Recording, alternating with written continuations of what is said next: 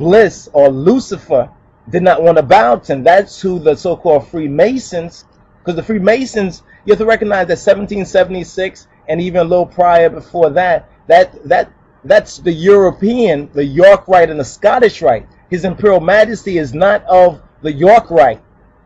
His Imperial Majesty is not of the so-called Scottish Rite. Yes, they gave him props and accolades, of course, because they were caught.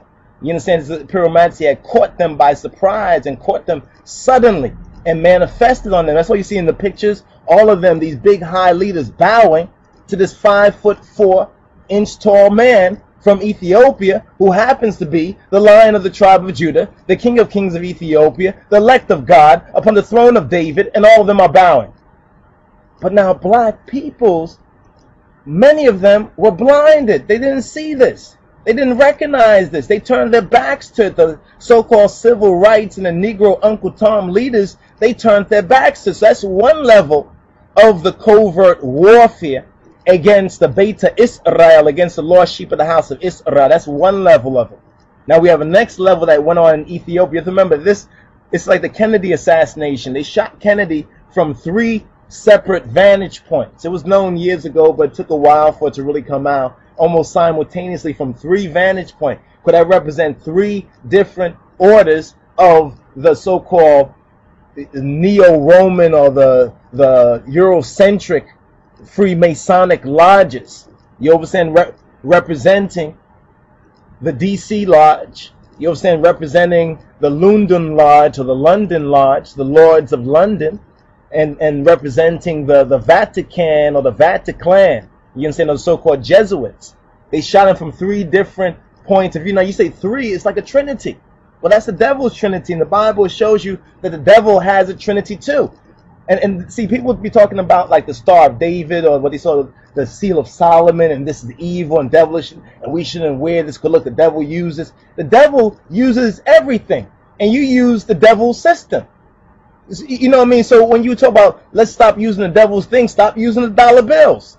The dollar bills have more spells on it than a basic 6-pointed star. You understand? That has not been powered or nobody has put their own will on it. You understand? Above whatever will that you put on it. You have to understand how these things work. You understand? On that level.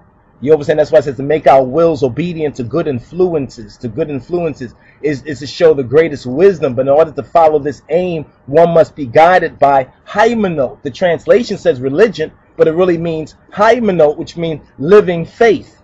You understand? Or living faiths, from faith to faith, because we go from faith to faith. Now that has to be explained, because some people think that means we go from so-called one religion to the next, but they don't understand what the word Amen means. We go into that in another episode or another video. You understand? When we touch more in detail on what Amen means from its real biblical, spiritual, historical roots.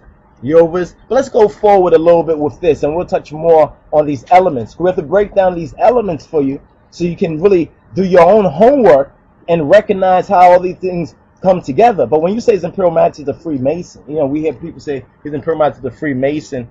Actually, the Freemasons are copying the true order of His Imperial Majesty, or the order that His Imperial Majesty inherits by being that branch, or that Netzir, or that Nazir, that branch. That's what Nazir means. So when we say Nazirite, you have to understand the full level of the meaning Nazirite. Turn your Bibles for a moment to not Proverbs. We'll touch on Proverbs, but let's go to Psalms.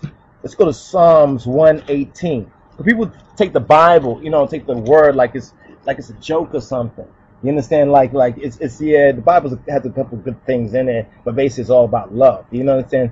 That's some devil's philosophy, and don't let them feel you out softly. You understand? Verse 22 of Psalms 118, it says, "The stone which the builders refused is become the headstone of the corner." Now I want you to recognize that the stone which the builders refused is become the headstone, or the head of the corner, or the cornerstone. And that's His Imperial Majesty. The stone which the builders refused. You see, they want to have the so-called New World Order.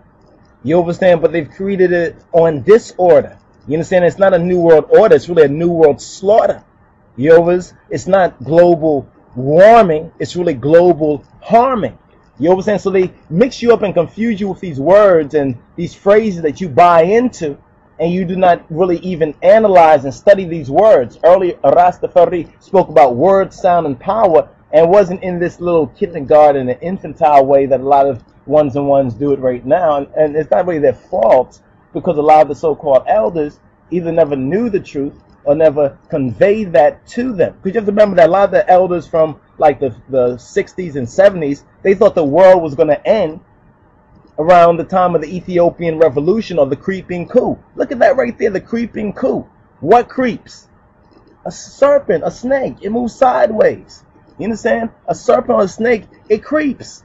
No, let's overstand this. Or it moves on its belly, but that's a creeping motion to ancient people. That was creeping. Now understand this for a moment. When we go to Genesis, we find that there are two seeds. In other words, two races. And it goes beyond just the white and black kind of ratio. That worked for a season, dispensation. This whole white supremacy, white-black issue, that was a dispensation. That dispensation ended with His Imperial Majesty, but the iniquity and rebellion of many is not over. So they continue to do the same thing. And now black people get into that, in black supremacy versus white supremacy. So they figure that whatever the white people do, we're going to do. You understand? So you like get even with them, and then you know better than them, so you get judged right along with them, and then the devil's laughing at you and Tartaros, you understand, or Gehenna. You understand? Because you bought into that lie. You see, so we're just here to warn you. You understand? We're here to give you a warning. You understand? Fear warning. You see, the good news must be preached, must be proclaimed. And then the end of this age will come. That's why we are so diligent about it. You understand? And if you knew what was best for you, you would learn what this is about and also be about it as well. You understand? Because people want to know they're ready for action. They said they're ready for action. The first thing, 46 and 10 Psalms, what does it say? It says, be still, Ki Anoki Elohim. Learn what that means. Be still and know. You understand? Be still, not to have faith. You should have had faith. You understand? And have learned. You understand? And have grown. You understand? So now you are free because you know the truth, and the truth shall set you free. That's why people are so offended when we speak out on Obama or whatever like that, because they're putting their soul, their psyche, their hopes on this political system, and they're buying into the very system. They're talking about fire burn the CIA, so forth and so on. Who's protecting Obama? Who do you think is protecting him? It's not a bunch of Rastas or whatever like that. I mean, come on, let's be real. You understand? If you want to vote for him, that's your free choice. You're free to do that. You understand? But now check this out: the iniquity, those things that offend, and them which do iniquity. What does the word say? Those which do iniquity, rebellion. Those who rebel against the King of Kings. You see, another psalm also speaks about that, Psalm 19, where it talks about the great transgression. If you look in the Jewish so-called Tehillim and the Psalms book, they basically tell you in the footnote the great transgression is rebellion against the King of Kings. And that's interesting in a Jewish book. You understand, the so-called Judaism scroll, that they say in the footnote King of Kings.